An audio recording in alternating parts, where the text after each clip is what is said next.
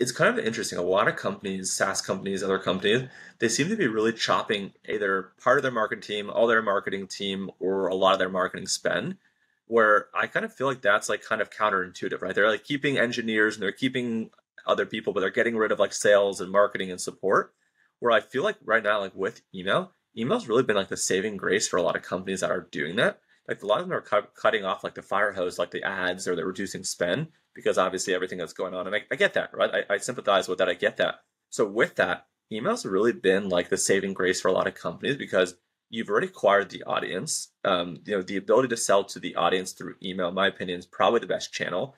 At this point right now, you know more about them as an email subscriber than you would otherwise or elsewhere.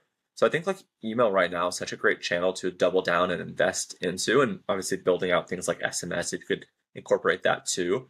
SMS is crazy because nearly every single person's going to open it, whether they've opened it with intent or opened it to get rid of the notification. Either which way, they're going to see it. And either consciously or subconsciously, you're going to be top of mind for them.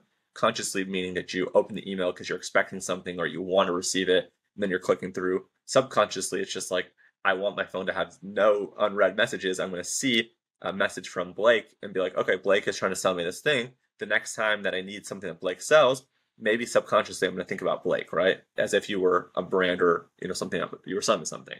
So that's that piece there that I wanted to say. Like email is such a great channel, especially when times get hard, because you can communicate directly with your audience, and the actual cost of you doing that, it's marginal, right? It doesn't increase like you would have to increase a paid ad budget if you want to reach more people.